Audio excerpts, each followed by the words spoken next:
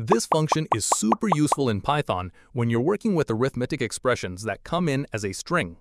Let's say we have a variable called expression, and we're using the input function to accept an arithmetic expression from the user. Now, in Python, the input function always returns the input as a string. So even if the user types some mathematical expression, it gets stored as a string and not as a mathematical expression. So now the question is, how do we evaluate this string as an actual arithmetic expression? Well, that's where the eval function comes in. The eval function takes this string and evaluates it as real Python code, which means it turns the string expression into an actual mathematical calculation. So we can just pass our expression variable into eval, and it will return the evaluated result.